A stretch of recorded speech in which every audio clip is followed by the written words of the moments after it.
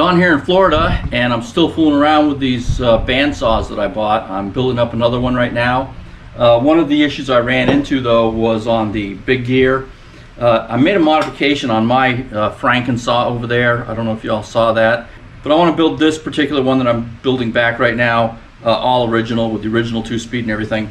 Problem is all these gears that I have are chomped up. If you take a look at this one, the teeth are just all chomped out of it. So that gear right there isn't really worth replacing. I'll keep this around. I'll cut that out. I'll probably make another modified saw with the belt interior drive like the last one. But this gear here, it only has spots that are nicked out like this. These spots here can actually be brazed in and then recut. Now, I don't have a gear cutting mill this size, this small. All my gear cutters, my gear hoppers are much larger than this. So I made up this, and you might have seen this if you were following me, this slitting saw, which will allow me to get in, and what we'll do is we'll braze in those bad spots, and then we'll just recut and just form those to proper shape. Since it's just little spots that we have to do. Once that's done and this gear's all cleaned up, it should work just fine, because most of the gear itself is intact. It's just like these rolling off spots. Matter of fact, if we look at these and run the gear over those spots, you can see that they actually engage and roll away from each other just fine. But having these spots nicked out like that is going to cause some noise and could create greater issues down the road. So we'll go ahead and braze these in, and then, like I said, we'll set this up on the mill, and we'll just recut them like this. So let's go over and start by cleaning these up. What I want to do is I want to grind these back past the root before we start brazing. So let's go do that. So what we'll do is we'll take this Dremel tool. This is a diamond bit on here, and we're just gonna cut that back.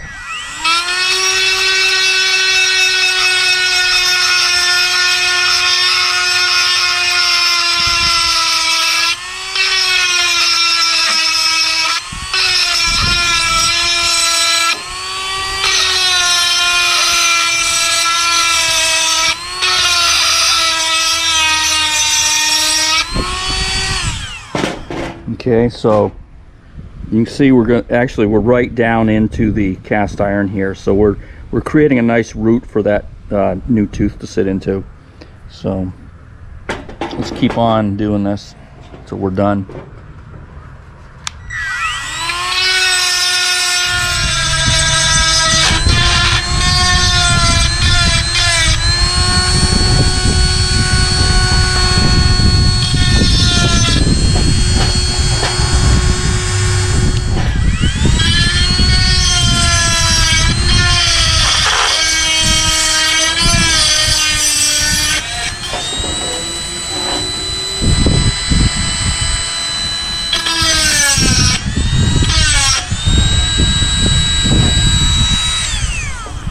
Okay, so we've got 1, 2, 3, 4, 5 spots that we're going to have to braze up. So let's go get set up for brazing.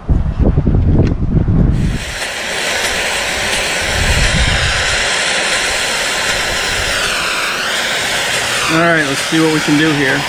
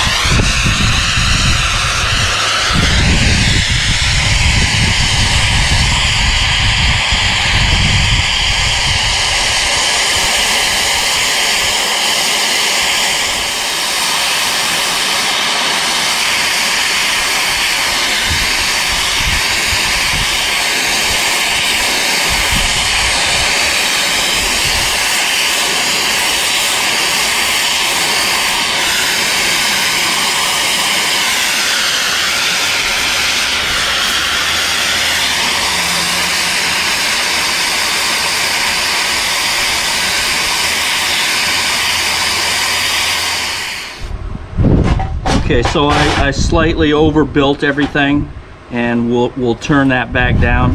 Next stop will be the lathe. We're gonna bring all these down flat and flush, and then clean up these edges right here,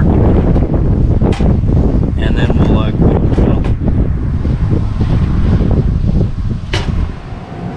mill. Okay, so we're all set up here. I put a bull nose in here just for safety, and I had to reconfigure here so we could get onto this. We're gonna go ahead and clean up the edge here first, and then we'll come across and try to get that.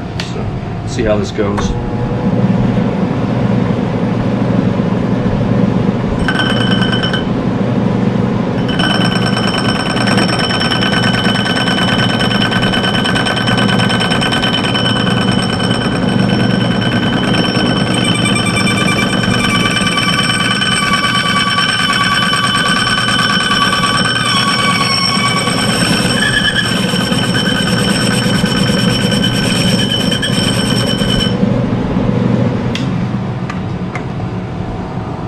There we go.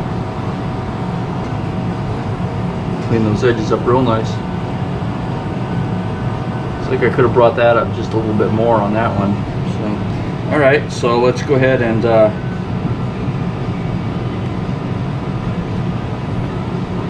start right there.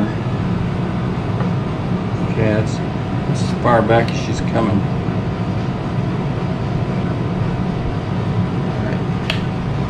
So we'll go real slow on this.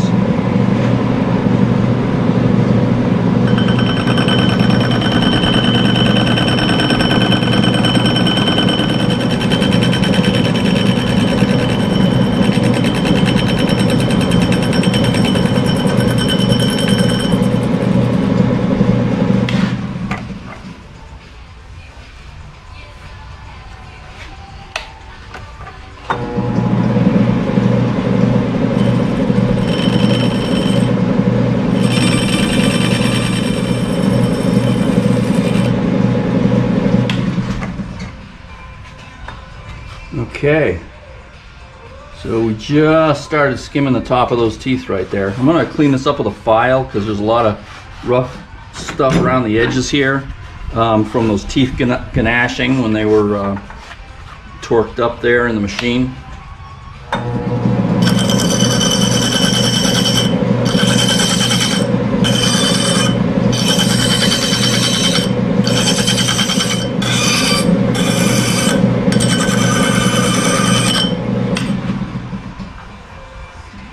There we go, much nicer. Okay, so we're gonna go ahead and take it and set it up in the mill now. Okay, so I just spent the last 20 minutes setting this up so that we could cut this gear tooth out. The blade, when this is brought around and centered, will cut right down between the two teeth as we come through here, through each area that's brazed in. And it's not as wide, it doesn't act like a hobber, it doesn't actually cut back to the tooth, but it's going to take about 90% of the material out of the way. And then what we'll do is we'll follow behind with a small file, using the rest of the tooth that's still solid as a guide, just to file it into place. And it sounds low budget, but it works. So we're gonna go with it, since I don't have the actual proper tool for this, and I think in the end we'll have a suitable gear tooth. So let's go ahead and get this going. Okay, so we're gonna bring it up to the middle of this tooth here, and make sure this locks, it doesn't move. And this is just to get our depth. Let's get our DRO turned on. All right.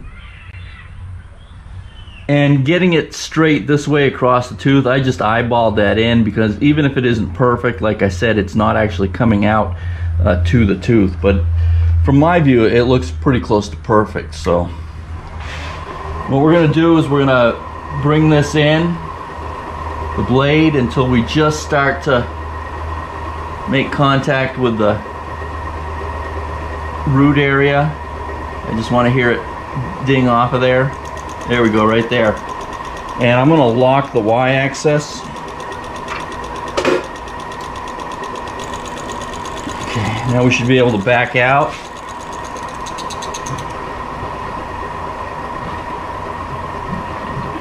Okay, I'm going to shut it off here for a second.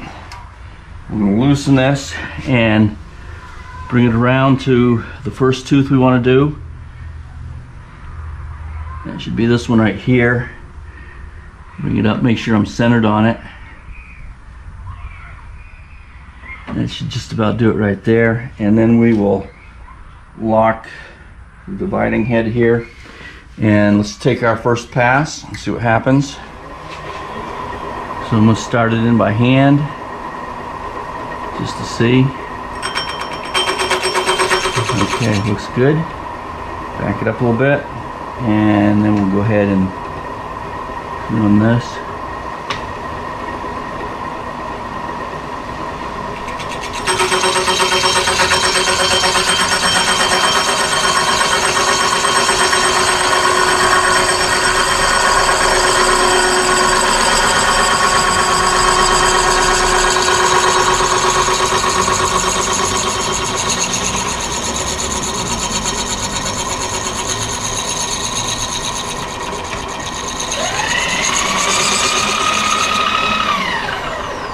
Okay, and then, okay, so we got that cut out nice.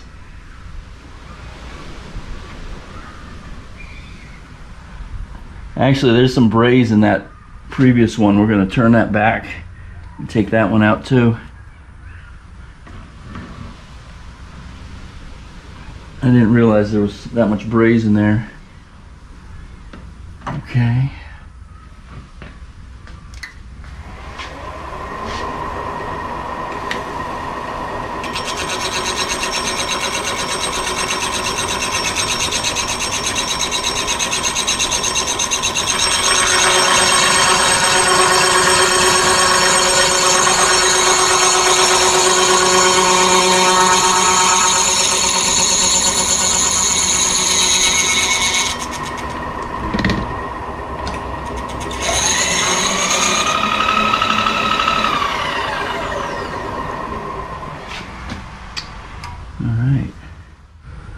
Alright, bring it down to the next one, and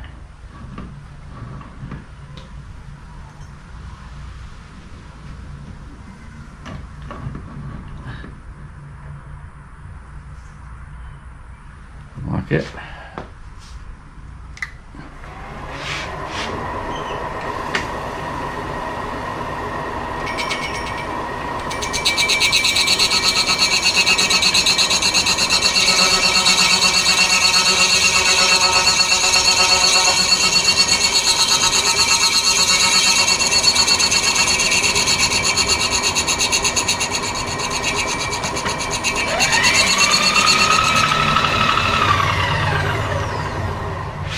And what I didn't mention is, if you can't actually see the gear tooth, the separation between each one is approximately 2.9 degrees. So you can look right on here and measure out about almost 3 degrees, and then you'll be, you know, centered up enough to where it needs to be. So I can simply just loosen this and turn this 2.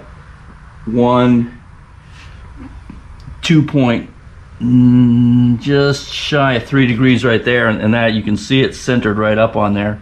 So I think that's a good way to do it if you're not working with huge amounts of accuracy.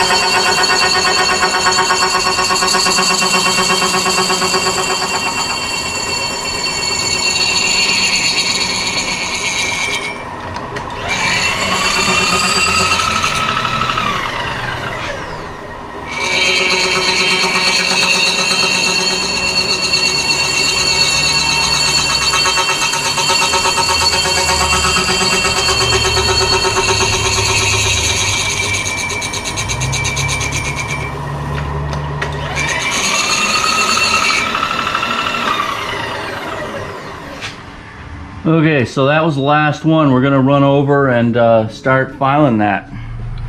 Okay, nothing fancy here. We're just gonna get a small file and we're following the tooth like this, and we're just gonna take this brass out until we have the contour of the tooth.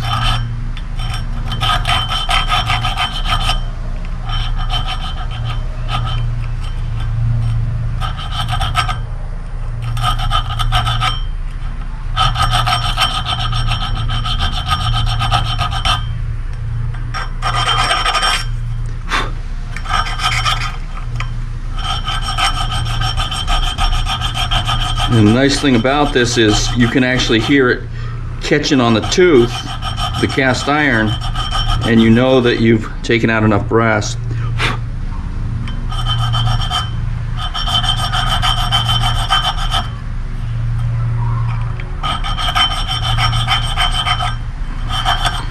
Try to stay at the same angle as the tooth. I know there's not a lot of angle on these teeth, but you want to try to stay on the same angle as the tooth.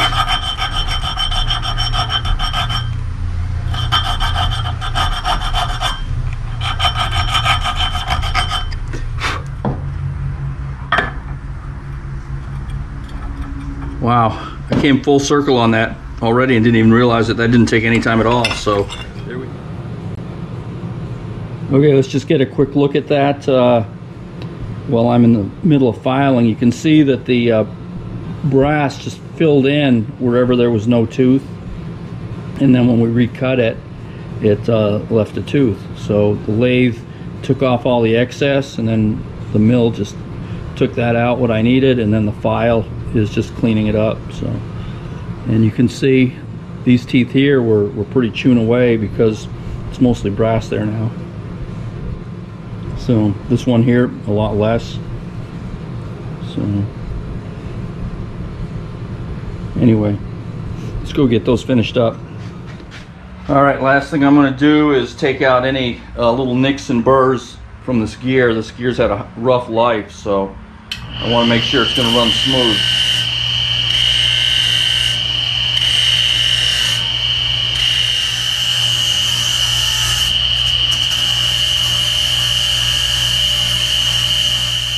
Guess that's about it. That's all she needs.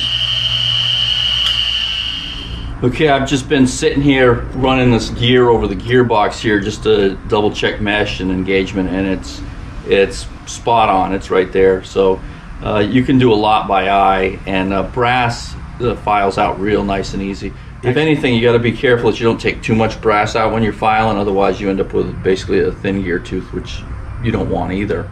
So I guess that's just about going to do it. I hope y'all enjoyed this, and we'll see you next week. From Florida, Don out.